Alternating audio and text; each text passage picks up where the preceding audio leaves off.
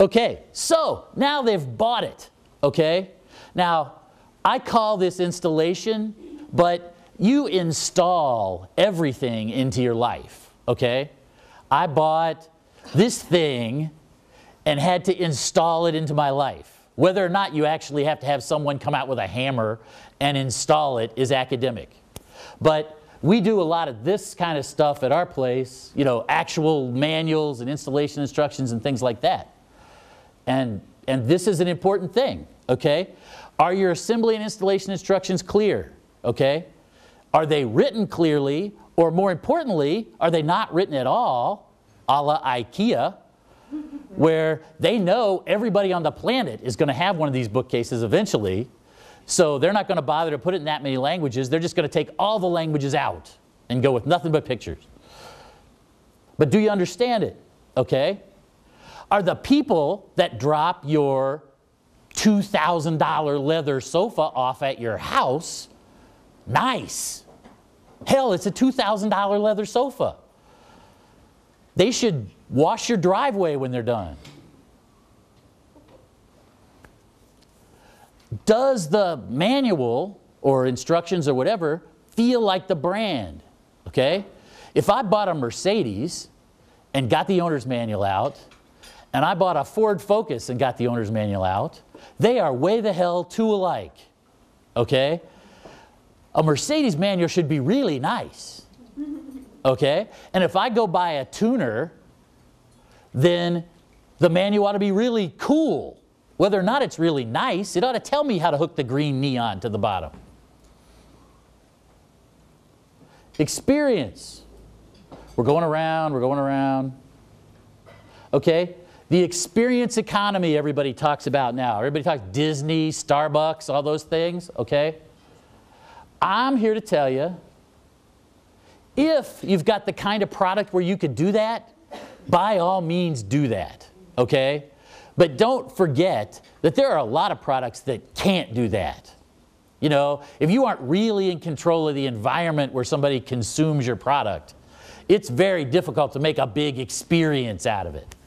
But if you can do this, it's wonderful, and by all means make sure that whatever experience they have doesn't smudge off on their fingers or whatever while they're having it.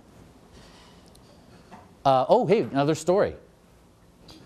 This is not, I did not really get my hair cut by Marilyn Monroe. But I gotta say, she really did look a ton like her, okay?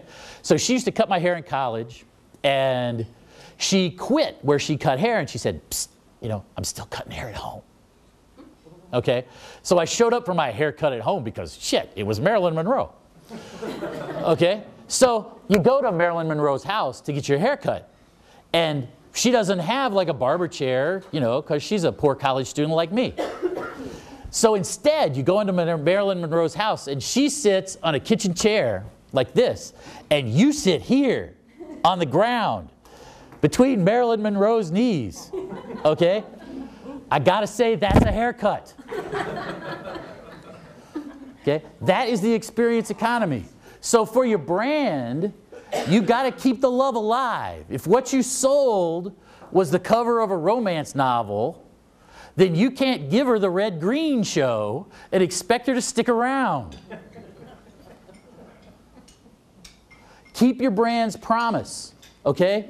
Day to day, is it pleasant? Does it do what you said it would do? Gosh, that doesn't really seem that big a request.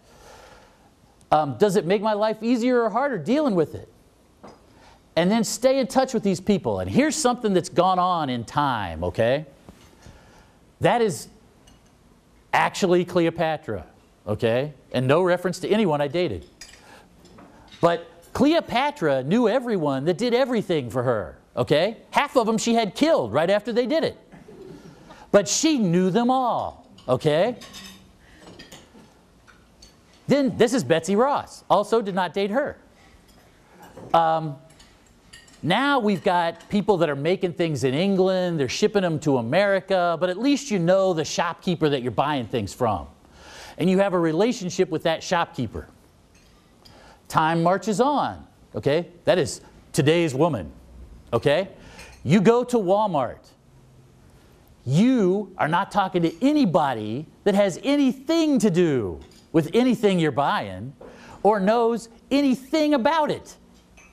You're lucky if they can get you in the right row. They certainly can't help you decide between this one and this one. Okay? There's a total disconnect. So the world has rushed in to fill that up. Okay? That's really Judy Jetson. Didn't date her either. Customer relationship management was invented to fill this hole. You can have a relationship with Mountain Dew. Not with the person you buy it from, not with the person who put it in the bottle, but with that brand. You can send that brand email. You can go on YouTube and make video for it. You can have a relationship with these totally corporate global corporations. A one-on-one relationship where they will send you an email that says, "Dude, love the video. Thanks." So, CRM, okay? Millions of one-on-one relationships.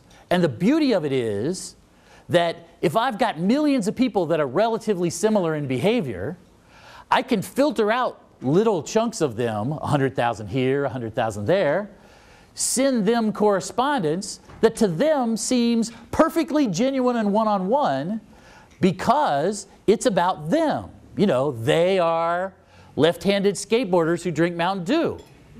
Okay?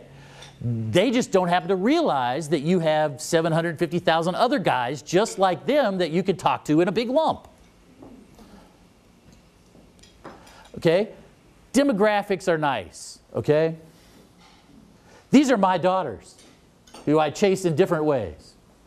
I didn't realize how much two people who are demographically almost identical can be different until the two of them got to be teenagers, okay?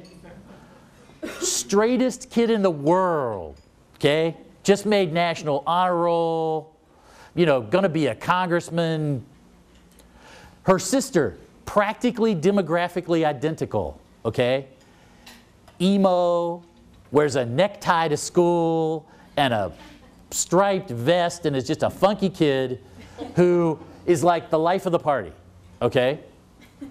But if I were demographically pulling them out of the herd, they are the same person, okay? Your customers are just as different. So never stop listening to them. And more importantly, say back to them exactly what they said to you. You know, I love the fall fashions. Aren't the fall fashions cool? Just like a conversation, okay? Greatest conversationalist in the world is just going to tell you what you told them and let you feel fascinating the whole time.